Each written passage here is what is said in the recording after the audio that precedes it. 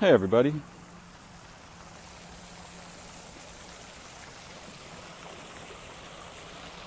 Welcome to another evening walk with the mic.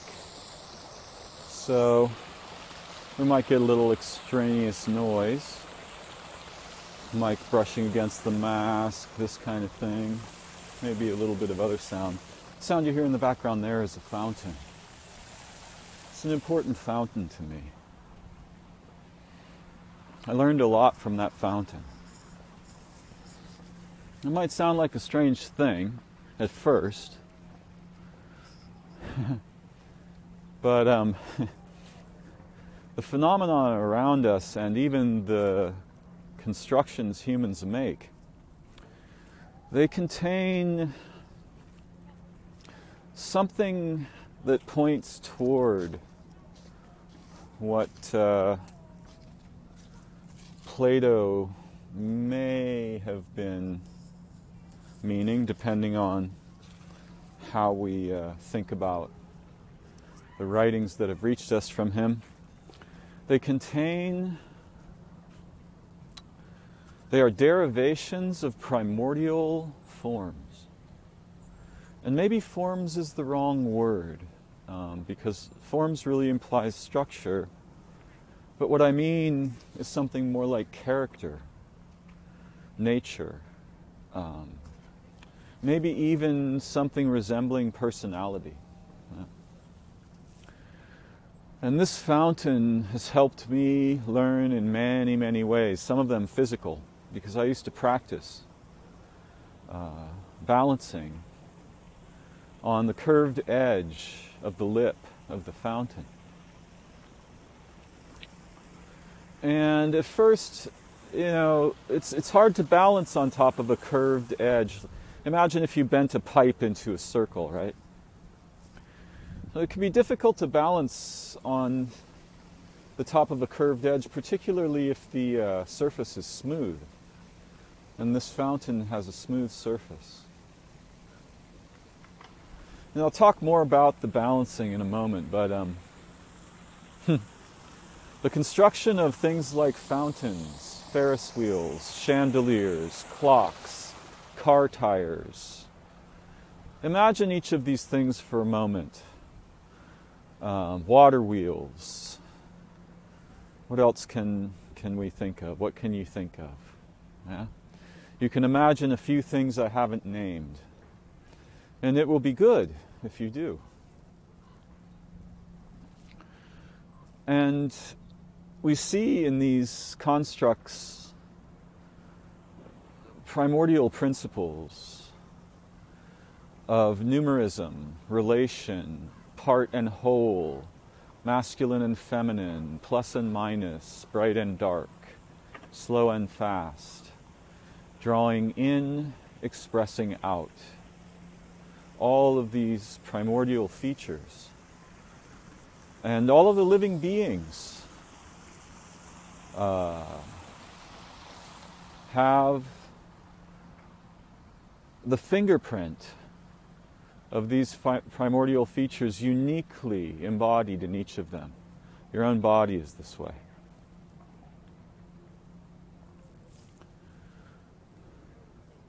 Now, balancing on the fountain was difficult at first. Though I had been practicing Tai Chi for a while before I started trying that. Some time, in fact. I think I practiced for a year or two before it occurred to me that it would be useful for me to balance on the fountain and walk the periphery of it. And there's a little bit of danger because you can slip off, you could get hurt, you could fall in the water, you could look foolish in public. But I very, very rarely slipped, and never badly. Though I practiced with that fountain for many years. And there's a reason why, there's a connecting thought here to what I will later discuss. Which is that when I first began to balance and walk the periphery of the fountain, I'm going to take a wild guess that it's 30 feet in diameter. By the way, the old architects, there are buildings here, and they have the same principles. The old architects, right? They were aware of these principles and they embodied them. And they still do, but not in the way, it's uncommon these days for artisans and specialized makers, skillful people, to know in any deep way what the principles were about. Though they might get taught principles of numerism, and, cutting a circle, and the relative dimensions of columns, and how there's a kind of intrinsic numerism underlying that, that's originally mystical. And I don't have time to go into why all of these things are this way. But there's a fine book called A Beginner's Guide to Constructing the Universe that is certainly contains much of what I learned in terms of the explanatory knowledge, but the actual knowledge is not descriptive or explanatory. It's not methodological. It's intimate. If one encounters it intimately. Otherwise, it's merely intellectual, cognitive, and I think we need a much deeper relationship with these matters than we can get from descriptions and explanations. But this little book, A Beginner's Guide to Constructing the Universe, it's quite good. I recommend it. And it is a beautiful long vignette. There's a vignette about each of the numbers in the not the decad, which is 10, but the appropriate word for 12. Perhaps you know it in Greek or Latin.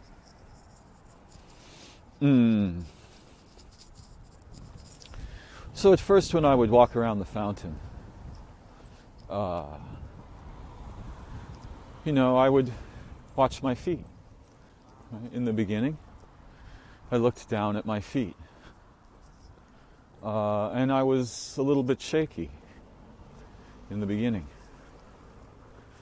And then as time went on and I became more comfortable, I could look straight ahead and not have to watch my feet anymore, and I was more comfortable. And because I like to see where a path can lead. The dog isn't hurt, it's just freaking out. That could be a kind of injury, I suppose, but not in the physical sense. So then after a while I began to look up at the sky.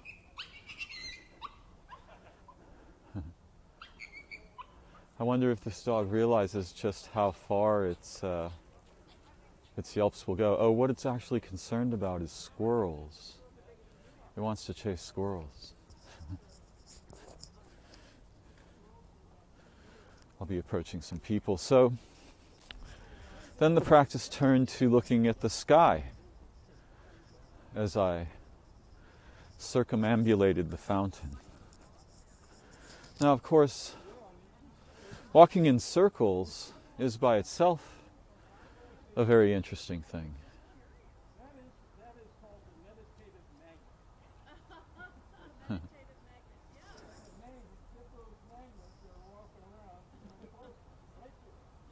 magnet.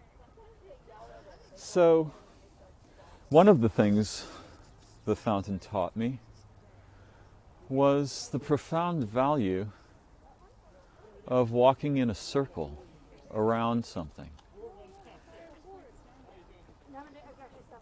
Now, I had seen this previously, because when I watched Bagua practitioners, I often saw them attentively circling a tree with a particular kind of form.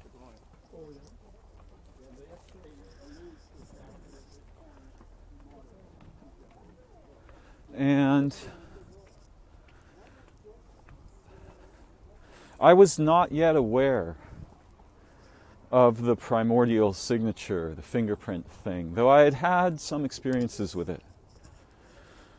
A few. I'll save those stories for another time. But yeah, I was not really yet aware of I don't even know what to say, but something like that which the essence of the circle embodies. The principles, the character,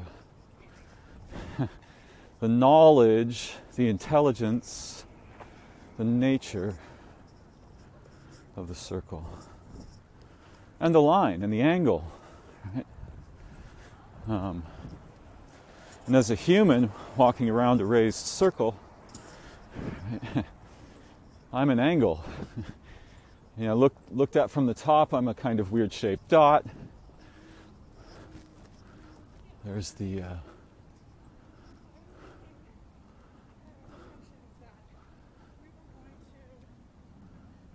owl.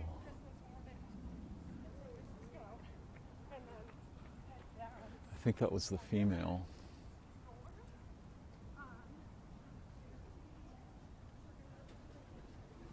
Great horned owl,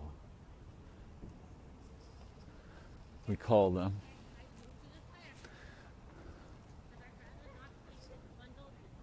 They probably just think of themselves as the people. They're the people. They're the beings. They're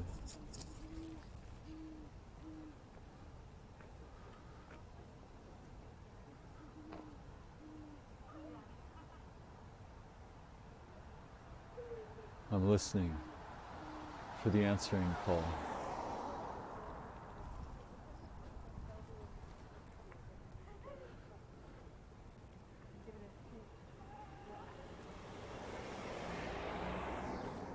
So,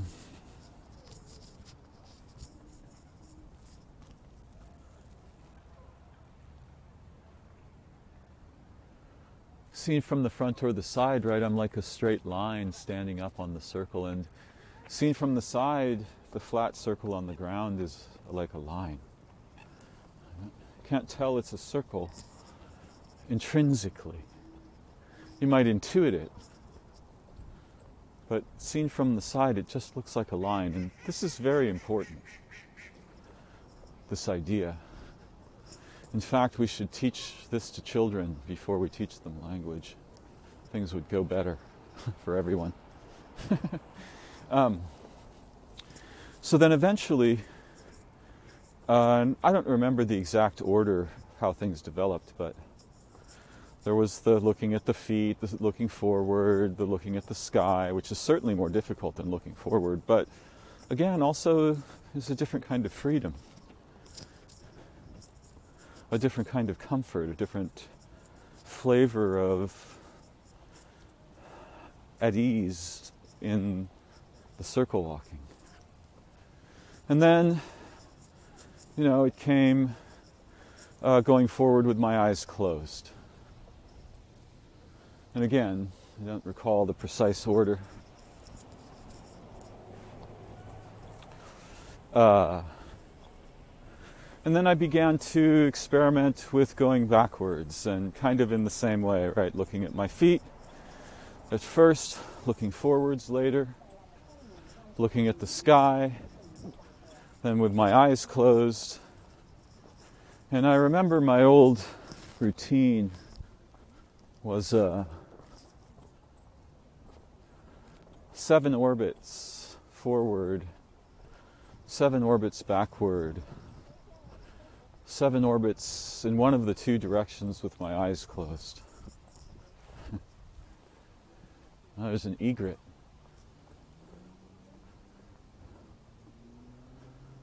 So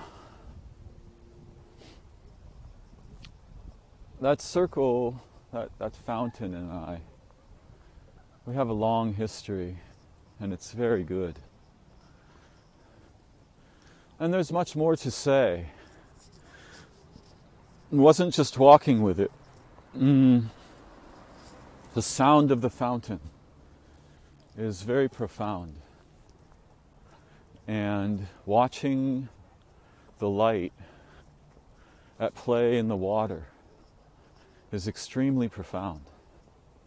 And I learned things about time, about light. And when I first started this discussion about the fountain, I said, it might seem strange to say I learned some things from watching a fountain, or I learned a lot of different things from spending time with a fountain, but any fascinated person will immediately understand what I'm talking about. Some of our famous physicists were such people, right? Einstein was very curious. I think it was really his curiosity more than his technical flair that resulted in his discoveries. So it only sounds strange in common language, in the language of common norms and expectations, and children are playing with a feature that bars the road to the mountain across the moat.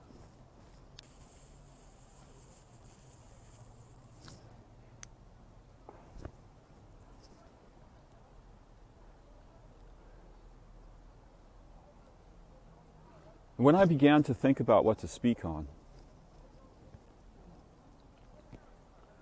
the first thing that came to mind was my history of interest in martial arts, which never began in earnest until, I don't know, perhaps my early mid-20s.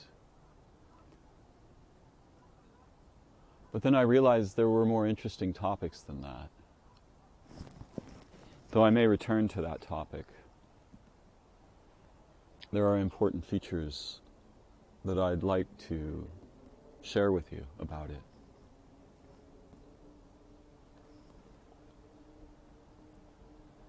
But then I realized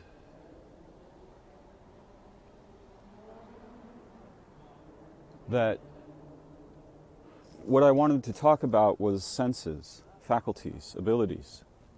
See, when I first approached the fountain, I could barely balance. And it certainly did not then, at that time, occur to me that one day I would circumambulate that fountain backwards with my eyes closed, spinning a stick around my body.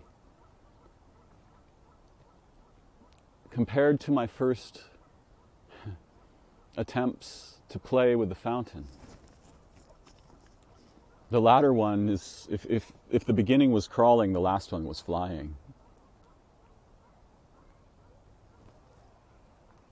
I learned to spin and change direction. I learned amazing things about the circle and how important one's angle on a situation is.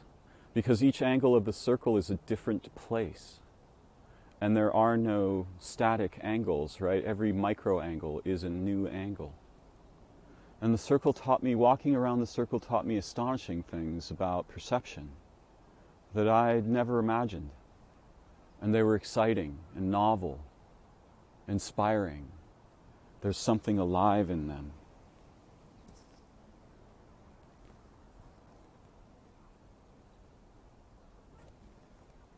But you see, I did not know any of this when I first set foot on the circle. I only knew there was something interesting there.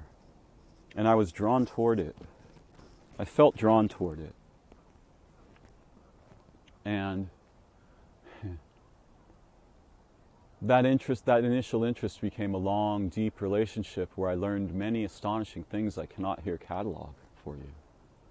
though you might learn them yourselves if you cared to try a similar task.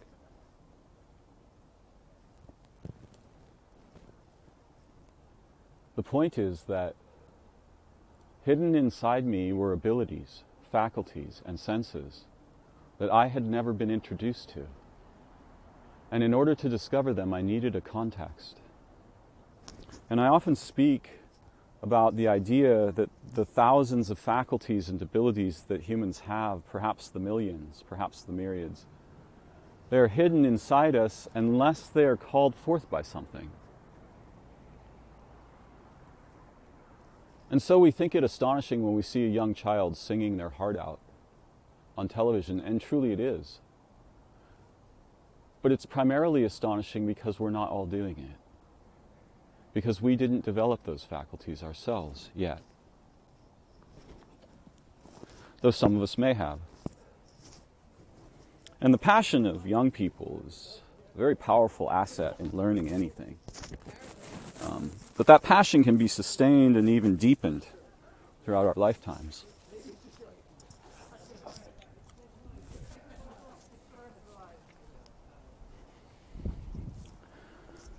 It was that passion that led me to the circle, and perhaps even to its origins. But again, that's another story. So what I want to make clear, what I want to speak about, is that the senses and faculties that we have are truly profound, but most of them remained undeveloped, and so we do not taste them. And because we do not taste them, we go to sleep.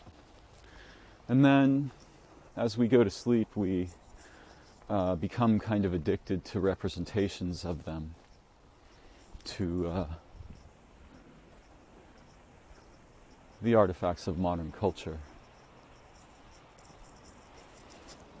Film and food and drugs and alcohol and isolation and machines and smartphones and the internet, buying things, disposing of things.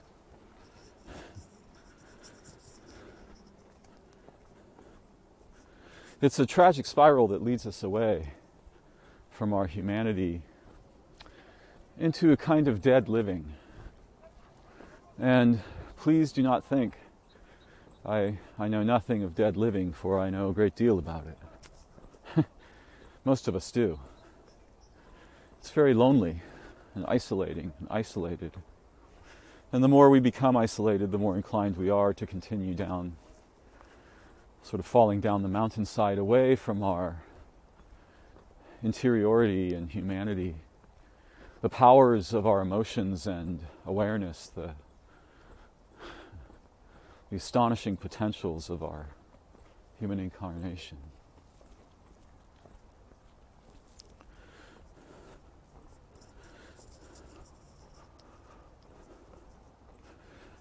Perhaps most tragic of all is the abject punishment we visit upon our children who arrive ready to develop these assets into seemingly impossible skills like holding one's breath for 20 minutes, or climbing a snowy mountain naked, or being not only resistant to extreme cold, but welcoming and vital within it.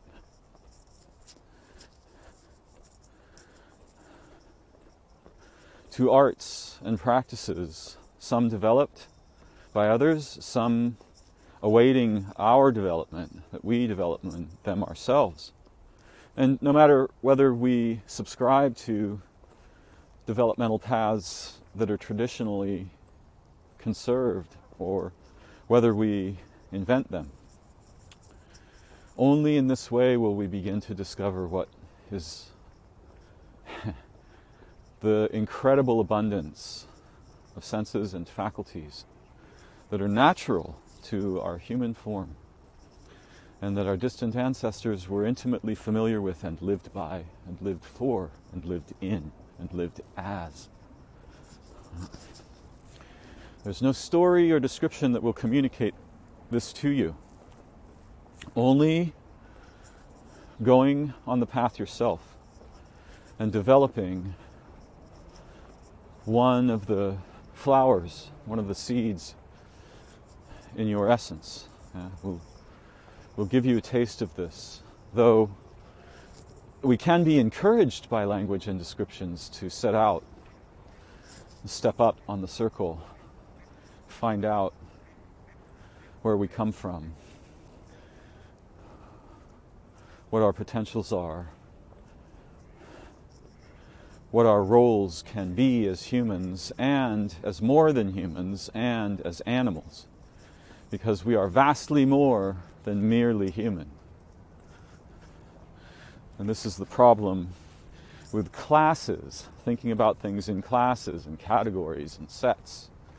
It's very useful. It's also extremely dangerous and blinding. And when I say you are so much more than human that all the stories ever written are not an iota of what and who you are and can become, I mean it. You could dispose of all of them, and nothing would be lost, because, not that we'd want to do that, but because you are carrying the thing that is not the thing. You are carrying the potentials represented in those stories in a way completely unique and intimate to yourself, that also, shares properties with the other humans and the other animals and the living places and the sky and the stars and so on. And all of this is much more than any idea of human. And you are much more than ideas.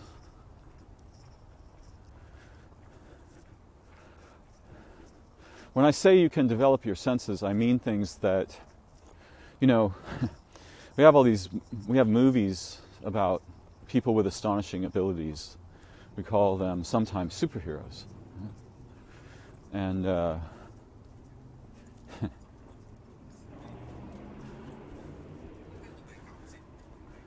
for example, in the recent Netflix series Daredevil,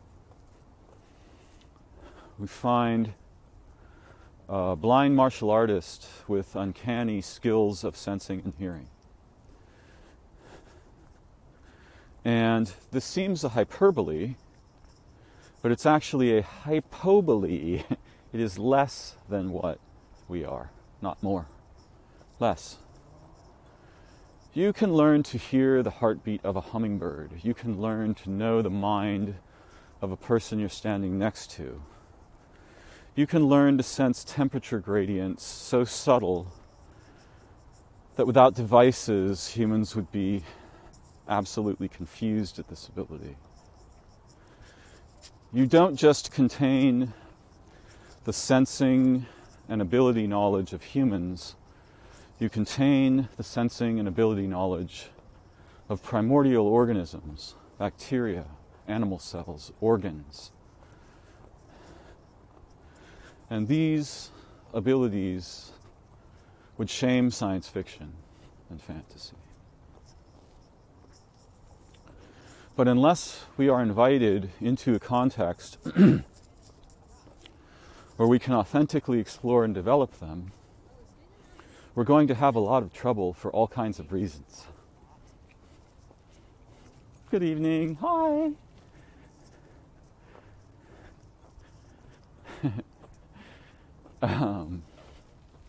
And one of the reasons is that we'll get representations of them, right? We'll be sold some model or system, some description,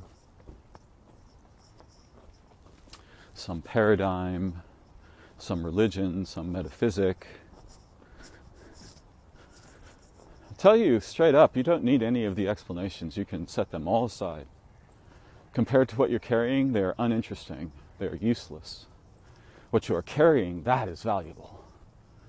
Your potentials, the assets you brought to human birth, that is valuable.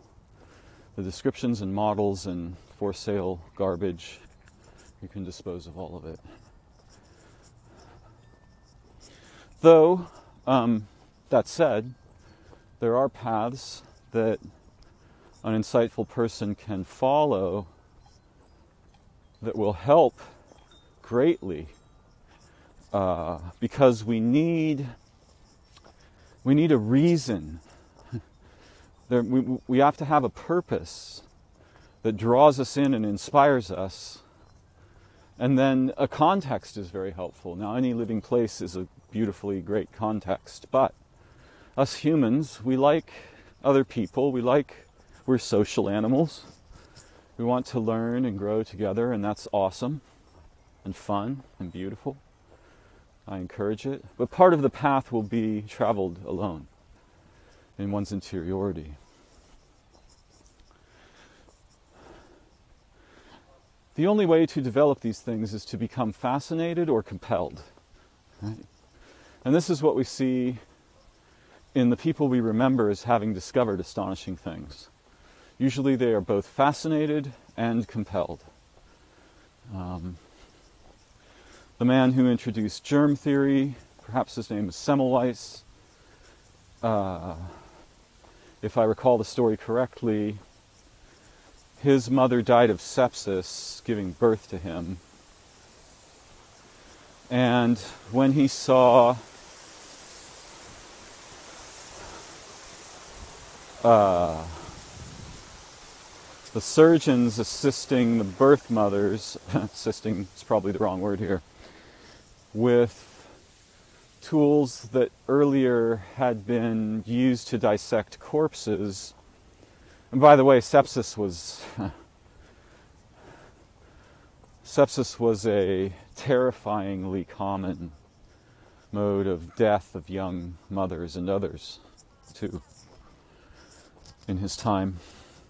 Perhaps I don't know the exact window, it's between 1750 and maybe 1870 or something. Anyway,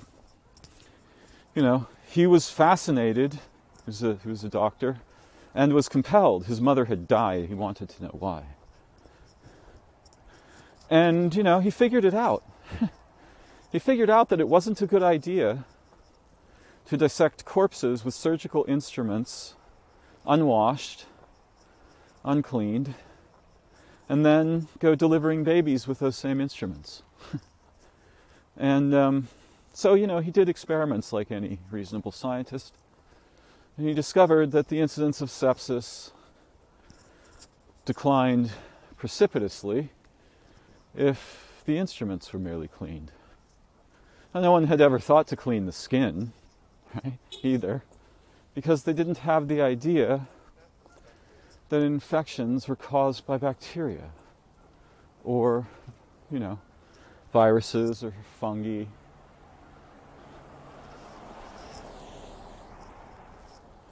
So, he was fascinated and compelled. And Lynn Margulis, who we credit appropriately with the discovery of the symbiogenic hypothesis of animal cells, meaning that the distinct components of the animal cells were once separate organisms that came together to form symbiotic unions, and before that happened there were no animal cells, i.e. no animals. She was absolutely fascinated and compelled. Her husband was Carl Sagan, a brilliant man in his own right. Her son Dorian is also the kind of person who I'd be likely to refer to with the word prodigy.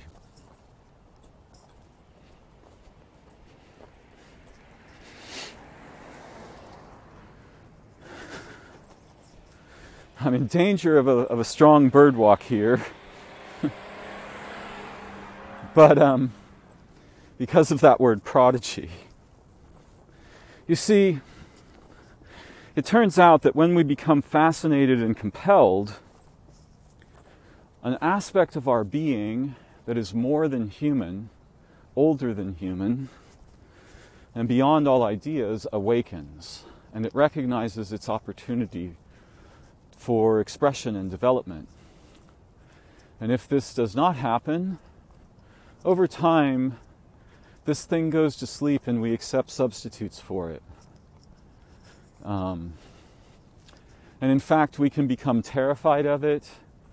We can learn over time because we form habits. We kind of get into what we think of as grooves, and we dig them deeper and deeper.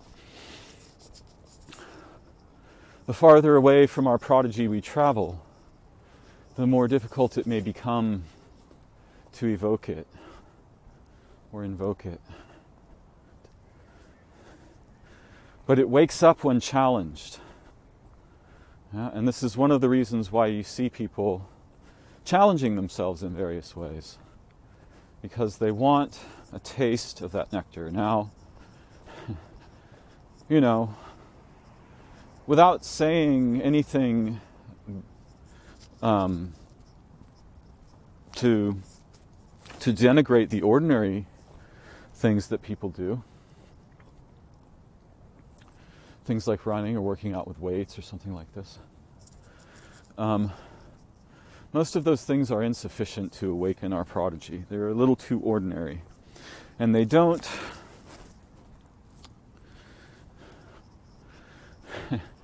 their scope is too narrow. The scope of the fountain is everything. That's the scope there. Now, with the fountain, however, it's very different from when I'm relating with a living place or living beings. The light on the water, on this lake that I'm walking around at the moment, for example.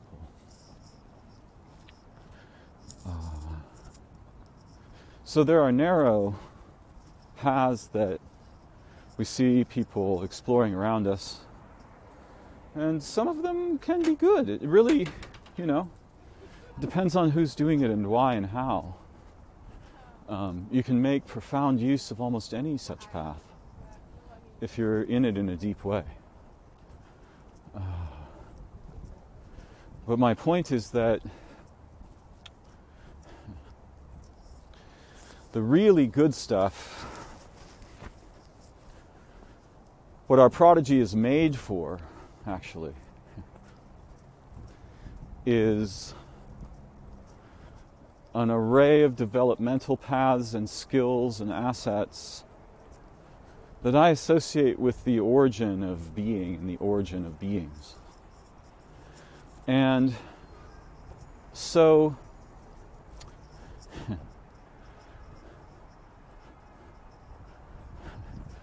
the single most powerful motivating force is love. Adoration, wonder, awe.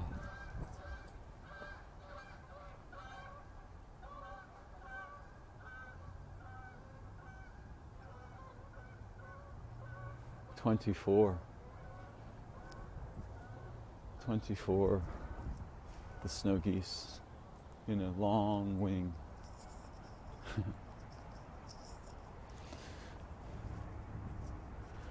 But there are other compelling motivations, such as loss,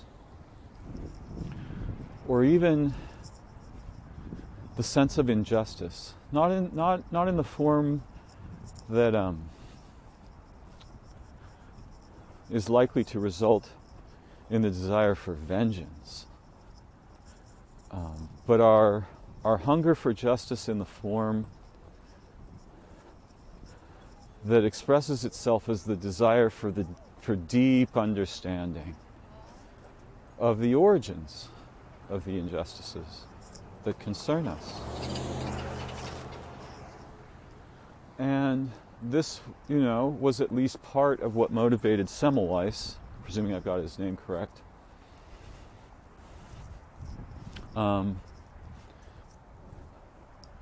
think about for his entire life with a burning question: what causes the infections? Why are all these women dying? Why are many of their babies dying? What is wrong? Now, of course,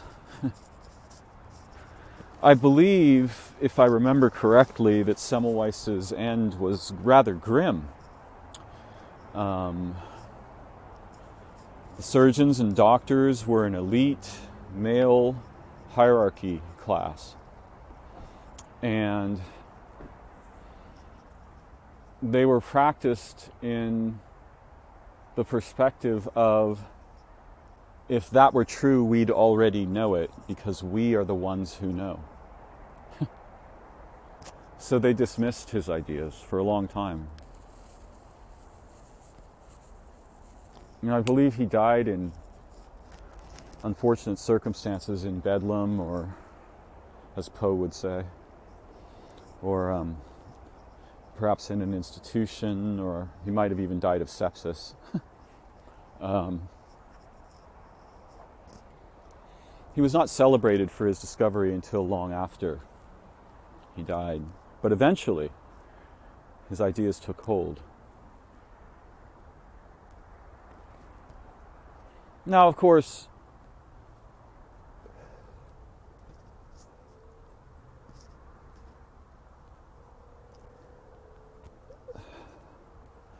the sanitization of things is both a grace and a problem, as we have learned from our experience with antibiotics and hospitals. But you'd rather have that problem, well, it's not entirely clear. You would at least want the insight, whether you knew what to do, what wisely to do with it or not, the insight that surgical instruments have to be sterilized between uses. You definitely want this insight. And we got very confused by germ theory and started attacking our own microbiome and other things eventually. So it's a complex issue.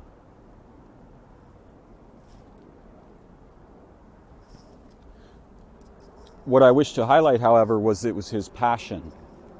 He had a reason to need to know. Now, for some of us, death is enough of a reason. And we probably aren't going to get a good taste of it until someone or something that we love dies. Of course, someone could refer to our animal companions and plant companions and living places. That's what I meant.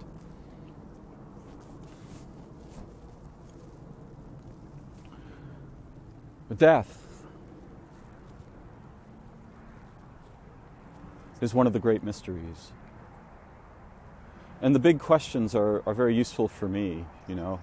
Why are there organisms? Do minds touch? What is light? What is time? How can I know more and more clearly and accurately and intimately about these matters of time and light and life? What is it that is recapitulated in the biologies of the reproduction of organisms? What is that dance about? Where did it start? Why are there men and women? Why is most of nature relatively binary? Physically. Or rather, why are most of the animal organisms relatively binary physically? What is this about? What does it mean to be a man? What can it mean to be a man? What does it mean to be a woman? What can it mean to be a woman? All of these questions.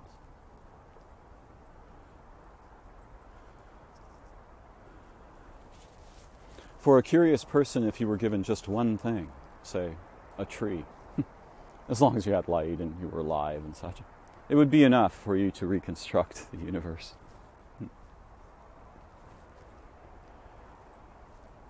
So we have senses that we've never tasted. And sometimes these get lumped in under the rubric of intuition. Right?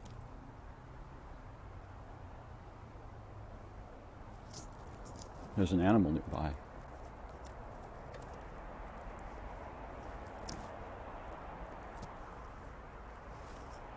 We dismiss them too easily with words like intuition or instinct.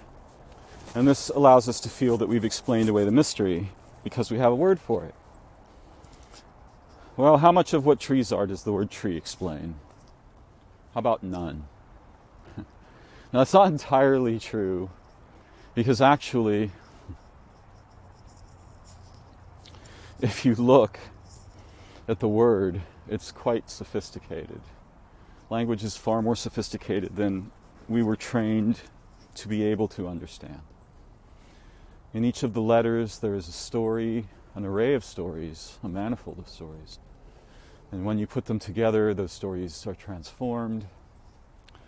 And you can see in the word tree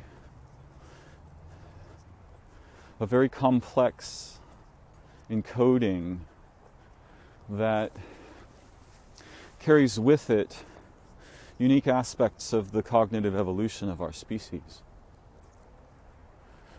You know, this first letter, it is both a cross and that which holds things up, right? And the second letter, R, this can be understood to be referring to radiating, the way a tree's branches radiate. And this E can be understood in a variety of ways, but the simplest way of understanding it is energy transforming energy, T-R-E-E. Now this is a very simple toy of the situation. So there is something in the word, but very few of us are likely to to discover this, though we could teach each other these kinds of things. And they are not literal things. It isn't that R means radiant. No, that's not how it is at all. R means different things in different contexts. But it, at the same time, has essential qualities. And what you're seeing as I speak is a little fragment of some of the knowledge that I became acquainted with in my own compelling fascination with the question, what is language? Why is there a language-using animal like us on this world? Where did it come from? What does this mean? What might it mean? Where might it come from? Where could it come from? Right? A definitive answer is not as necessarily as valuable as speculations that lead us to broader perspectives, deeper perspectives, more intelligent perspectives, insightful perspectives. Because we're not going to come to a conclusion with any question. A good question is a vehicle. The vehicle transforms as you pursue it. But you don't abandon the vehicle with a conclusion. I don't have the answer to any question. Though I can give a answer. An answer. You were born to sense worlds you've never imagined could exist. And each one of us is like this. And others have said this in their own ways.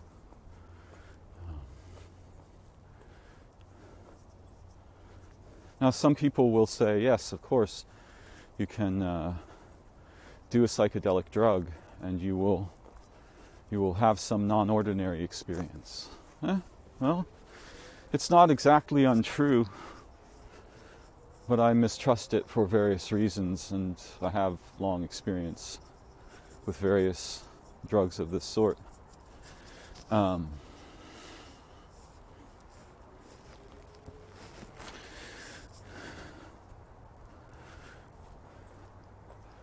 You are a non-ordinary being.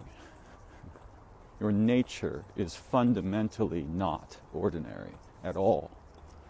Your experience that is ordinary is the result of being circumcised, having the senses and faculties you were born with either severely inhibited, chopped off, entirely amputated, or transformed into some method that allows you to relate with the structured cultures and societies you find yourself within. Now, that gift by itself is very profound. Consider the human child's mind. It can normalize, no, that's not the right word. It can adapt to any culture it finds itself in. Learn any human language, presuming the child is, of good health and not in some way predisposed to not be able to. But it can also learn animal cultures. It can learn plant cultures. It can learn insect cultures, fish cultures, bird cultures. And I strongly suspect, and have good reason to believe, that if we were born or taken to another intelligent, another species not too dissimilar from our own, ones that, for example, either used language or a telepathic equivalent, I think the human child would develop those same skills. I remember a story that I deeply believe, or rather, I don't necessarily deeply believe the story, I believe the principle within the story. A young indigenous girl and her father used to play a game. And the game was, you have to think of the word I have in my mind, and you have to get it right the first time. And if you do, I'll give you a piece of candy. And at first, the girl was frustrated and struggled, and things didn't work out. But eventually, she succeeded one time. And after that, it got easier. And after that, they had to invent a new game, because otherwise she'd have lost her teeth.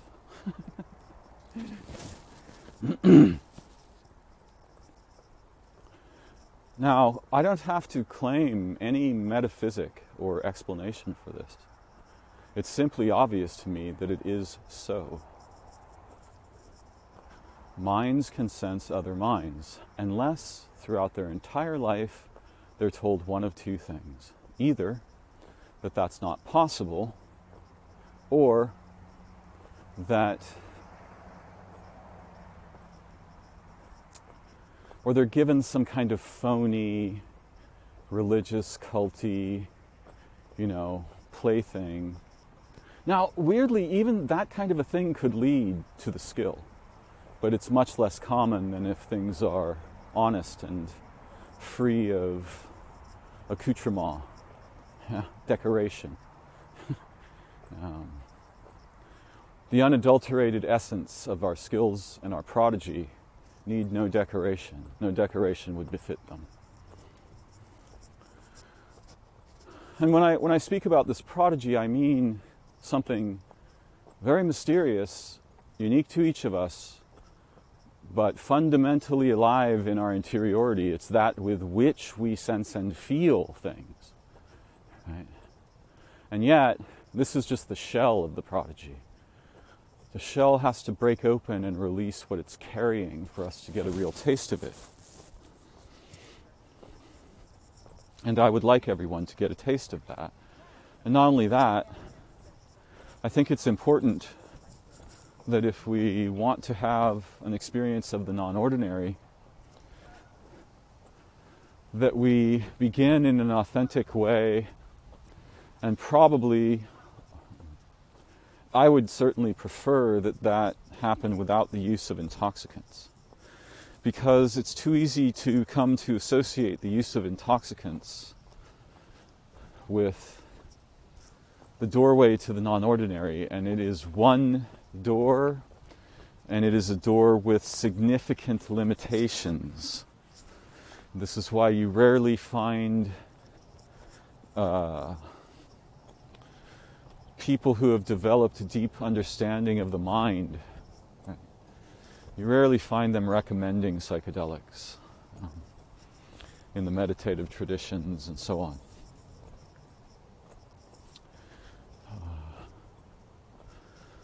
Now, someone will say, oh, well, Darren's against psychedelics. No, I'm not against psychedelics.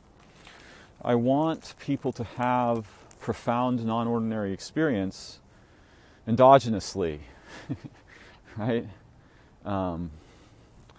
In a natural way, without having it suddenly forced on them by a drug, and this kind of thing. Yeah, because there's all kinds of dangers with that other path.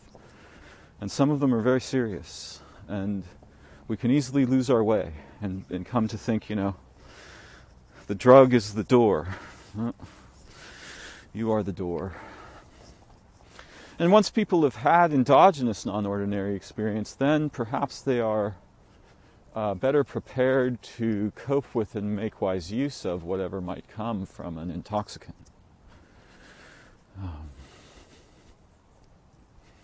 Now, of course, many people anyway, will have a strange story or two of their life. A story where something that defies the structured representation of reality that we're taught and is mysterious in that sense. A moment of clear telepathy, or a moment of precognition, a moment of prehension, a moment of touching minds with another being, living place, or human, that we can, in listening to their stories, that, we will find some that we feel these are deeply authentic stories. They may have a confused explanation, but something non-ordinary took place.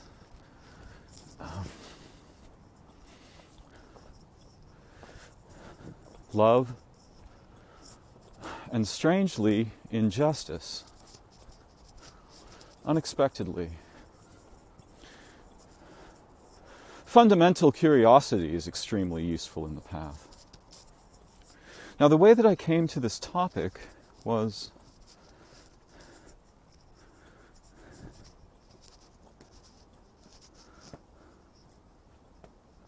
thank you. It's funny. I'm used to walking in darkness, and I've just come to a stairwell, and someone ascending the stairs as I descend them had a flashlight. And I think they reasonably thought that it would be a kindness to light my path. But what they didn't realize is I had been walking in darkness, and so by lighting my path they were blinding me.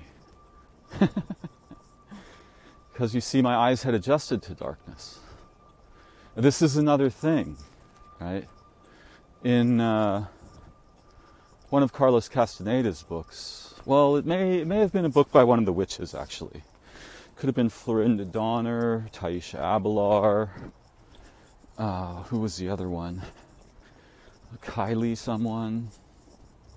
No, there was a third one, I can't remember. But in one of the books, one of the women who described themselves as witches, with an asterisk, right, as Castanedan witches, they talked of learning to run in the wilderness in darkness.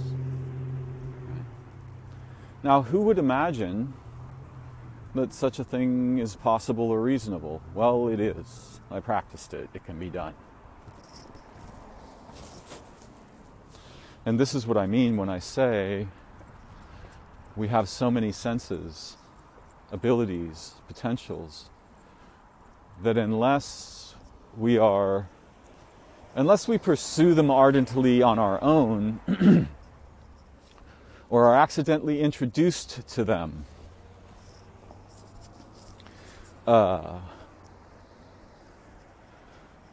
many of us would not even believe in them.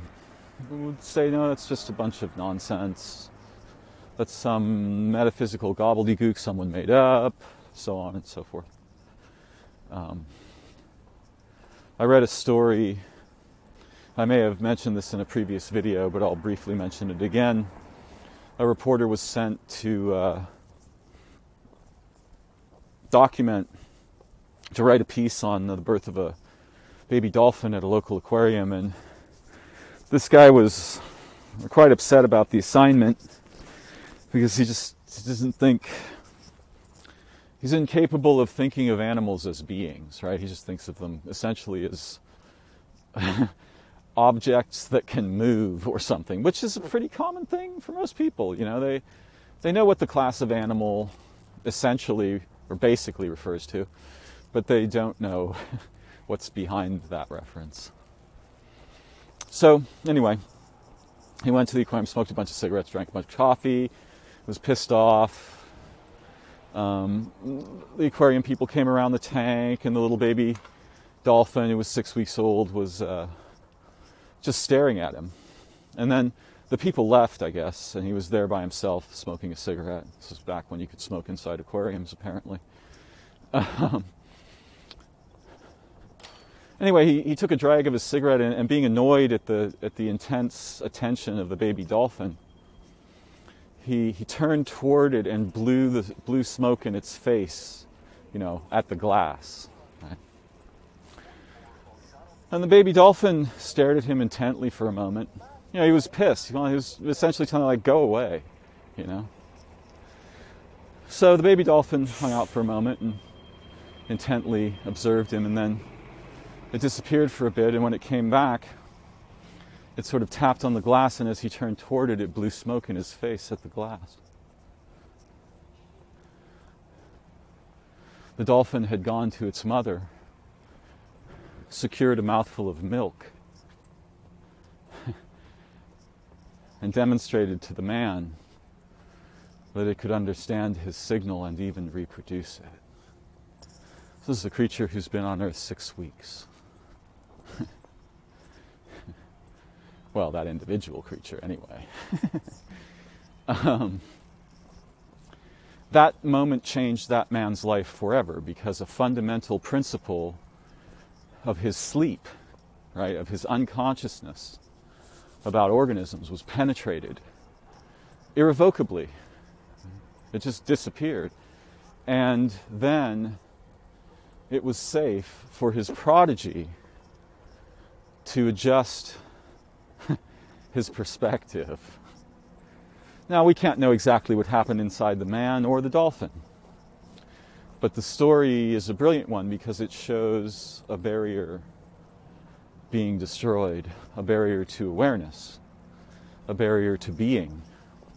If you can't tell that the living beings around you are intelligent, you will think they are just things. And if the world turns into just things, then you yourself are a thing, an object, a commodity. And so is your time and effort and heart and so on, which is just simply a really ugly way to be. Oh, that's interesting.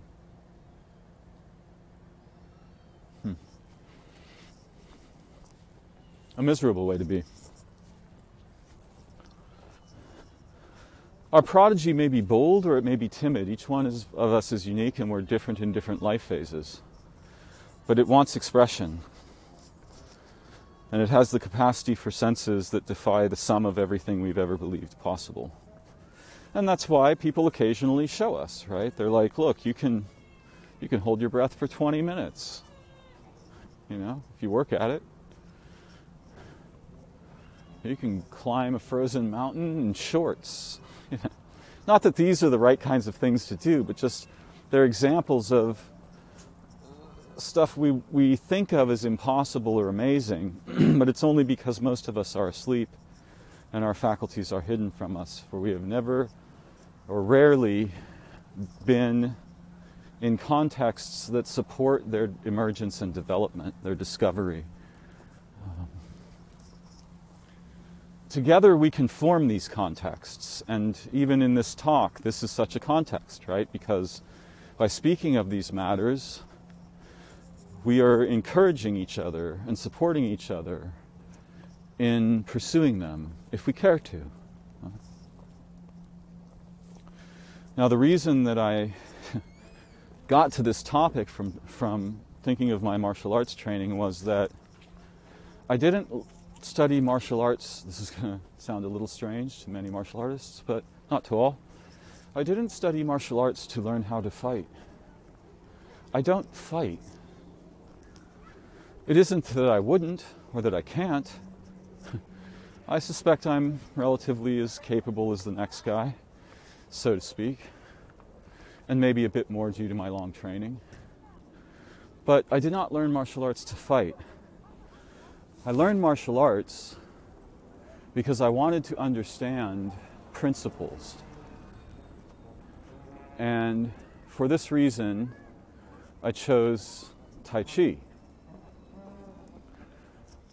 Though I'm also fascinated with other internal martial arts, Xing Yi, Bagua, Yi Chuan.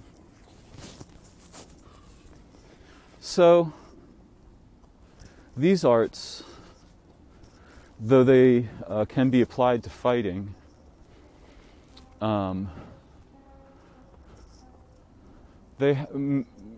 some or all of them have deeply Taoist origins. Some of them originated perhaps in monasteries.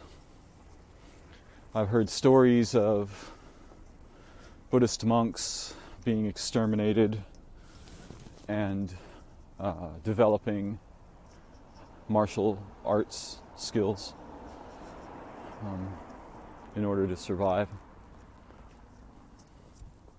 in China and perhaps Japan as well, and other places, the Philippines and so on.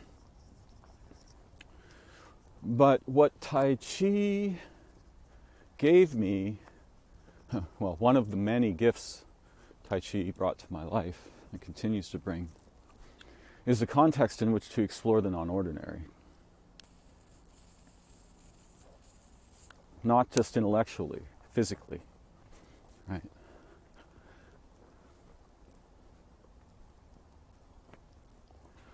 Everyone does martial arts for different reasons.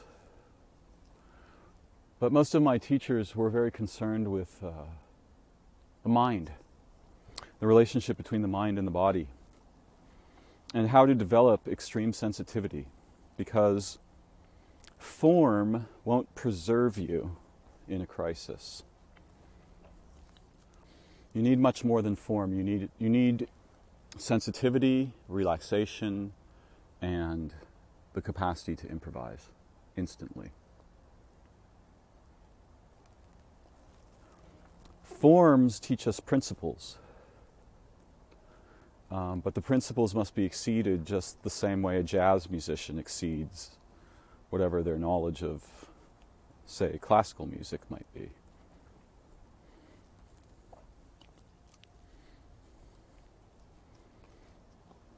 So I was lucky in that I was able to make of Tai Chi a vehicle for learning in many dimensions that have nothing to do with fighting, that have to do with the nature of consciousness, my body, health,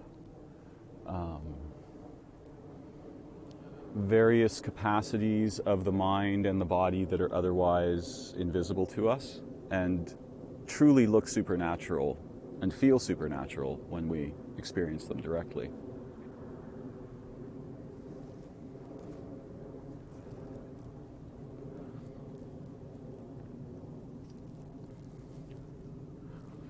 So I was able to make of that path a very broad vehicle, and it was and remains deeply compelling and infinitely deep in terms of what one can learn from it.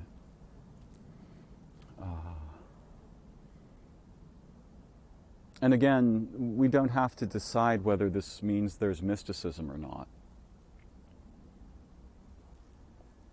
It's simply a fact that a guy I know can sense where you're going to move before you move. And if you don't think so, you can try and see.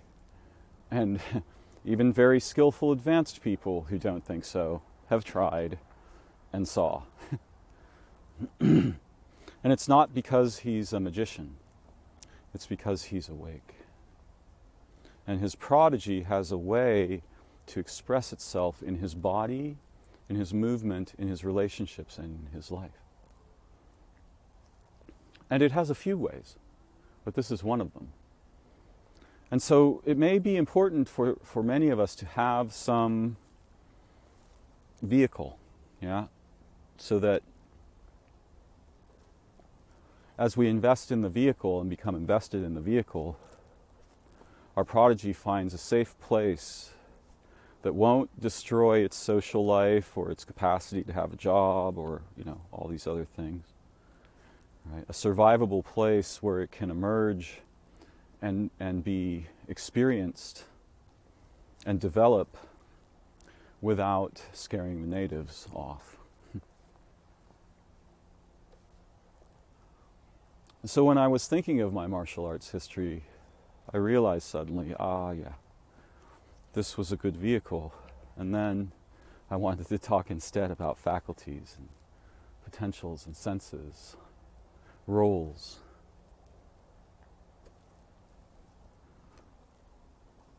You see, when we do something, we acquire a role. If I write, I begin to become writerly. When I see other martial artists, they may realize I'm not a fighter. That does not cause them to disrespect my learning.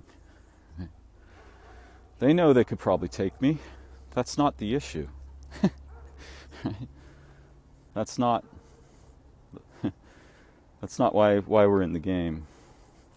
And also they are aware, most of them, that there are deep paths that go far beyond fighting into something we don't really have good language for in the West.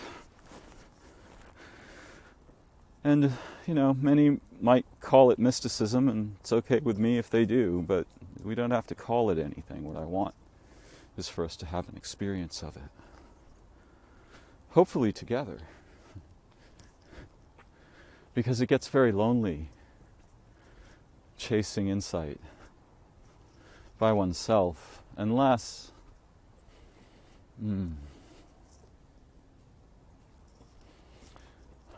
the context is fundamentally communal in the sense that one senses the communality of all beings and the beings nearest us and the beings we are with in the moment.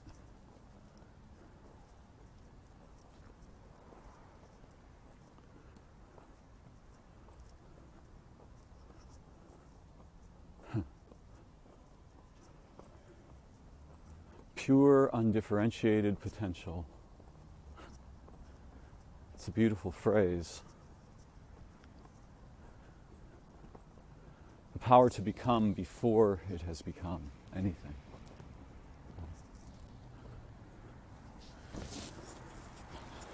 This is an idea implicit in Tai Chi. And the practice of Tai Chi and similar internal martial arts, what are usually called this, is a very unusual thing. It's a non-ordinary thing. We learn about the insides of our bodies in ways that are otherwise simply inaccessible to us. And of capacities of our fascia and muscles and bones and tendons that would be very, very shocking if someone suddenly showed us them.